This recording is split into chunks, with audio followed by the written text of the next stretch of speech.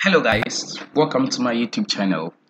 So, if this is the first time watching my YouTube video, please check the subscription button and subscribe for more videos.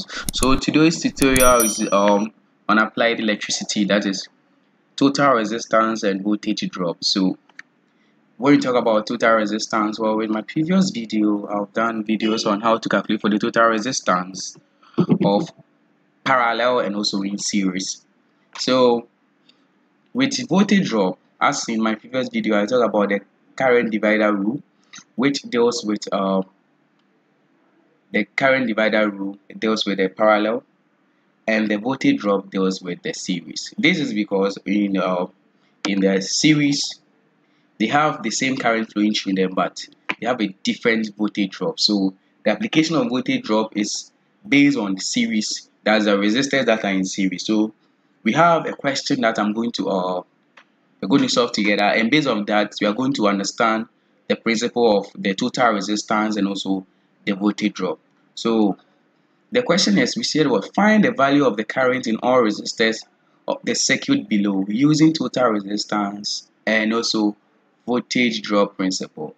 Note, I'm not using current division rule here.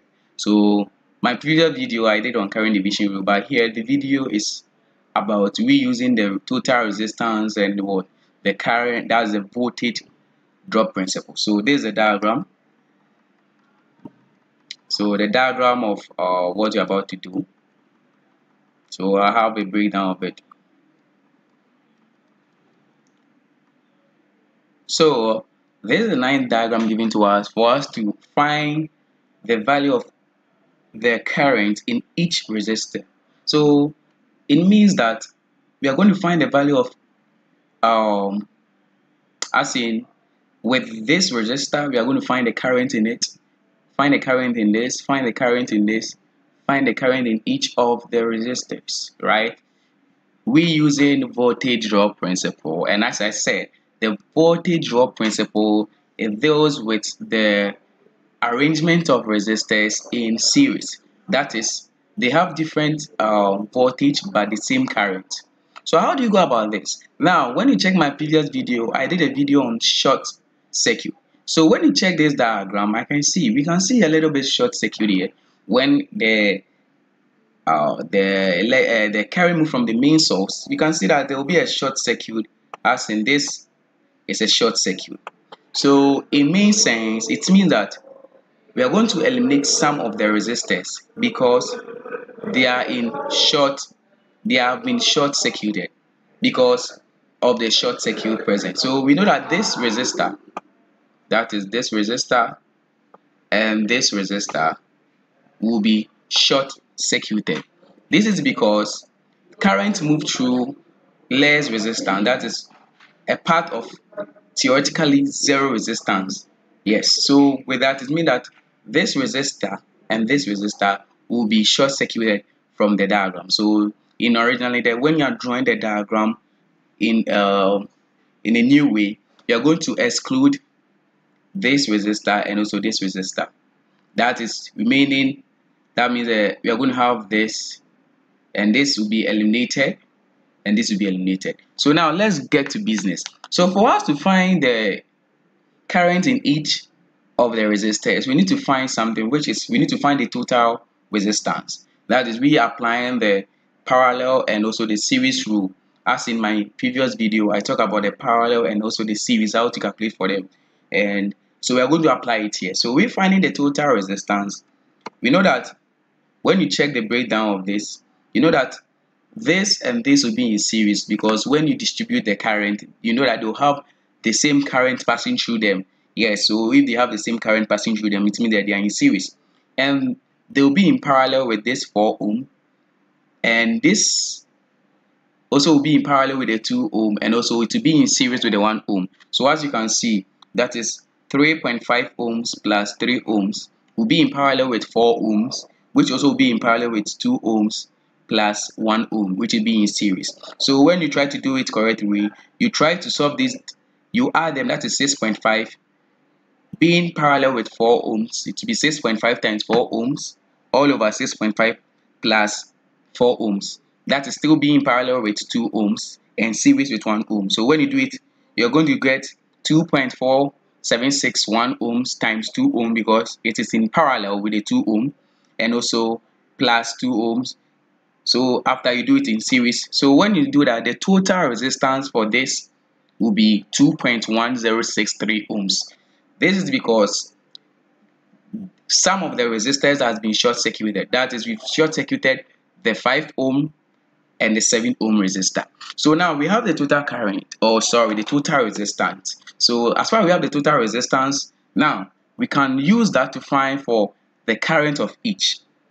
So you know that from the principle, you know that V is equal to I times the total, right? So as far as you know that the total resistance is that, we can find the total current moving through it. So the total current will be, that's the 25 volts given to us all over the 2.1063 ohms. That's the total resistance, which will give you, so the total current moving through the circuit is 11.8682 ampere. So now we have the total current.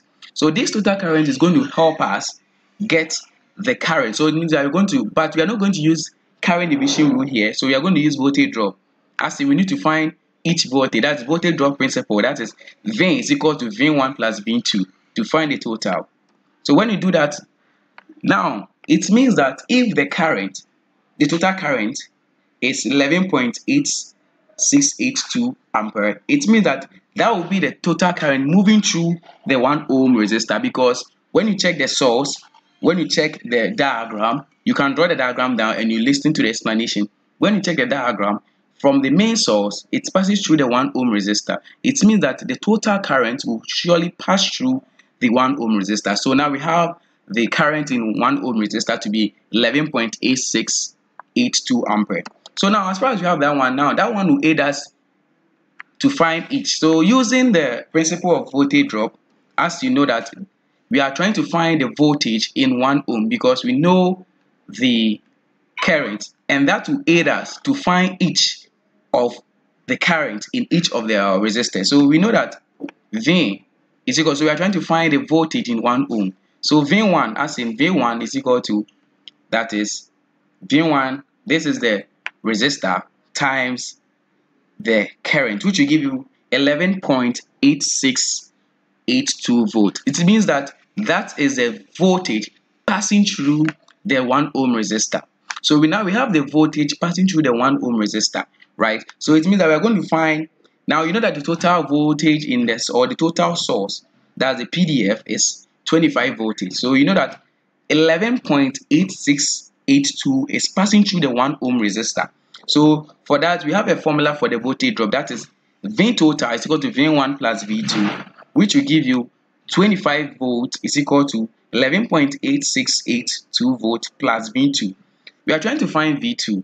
It means that the V2 will pass through either the 4 ohm resistor or the 2 ohm resistor. So we distribute. So when you do that correct way, our V2 is now 13.1318 volts. So that's our V2. So it means that only the 1 ohm resistor is going to take the 11.8682 volt. So we are going to share the rest to the resistors.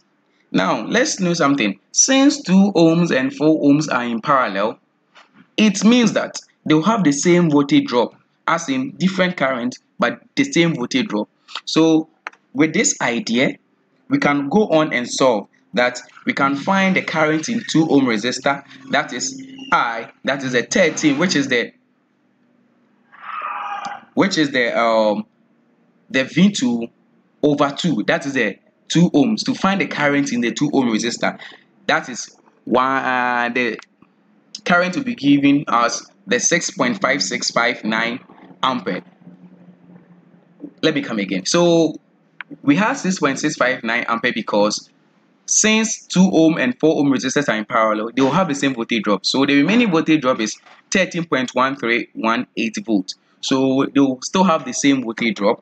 So when you use that one too in the fork, you are going to have 3.28295 ampere. So it means that the current moving through the 2 ohm resistor is 6.659 ampere, and the current moving through the 4 ohm resistor is 3.28295 ampere. So now we find, when you check the diagram, we've gotten the IO1, that is the 1 ohm resistor, the current for that. We've gotten the current for the 2 ohm resistor, and we're getting the current for 4 ohm resistor. So let's get the 3.5 and the 3 ohm resistor.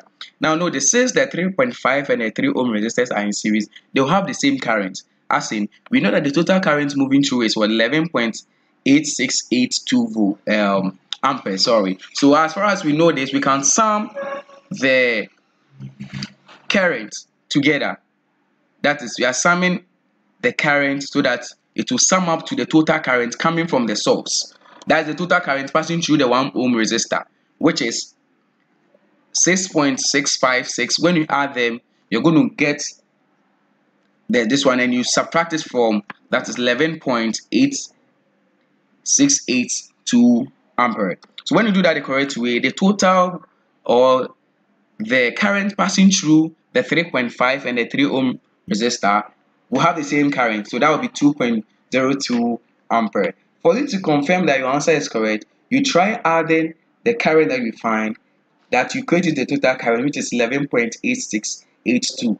So when you add the total current, you know that when you add this and this and this, you know that it will give you the total current moving from the source. Note, you shouldn't add 11.868 to it, because the 11.868 is passing through the 1. This is because the 1 is close to the source. So when it moves from the source, it's passing through the 1 ohm resistor.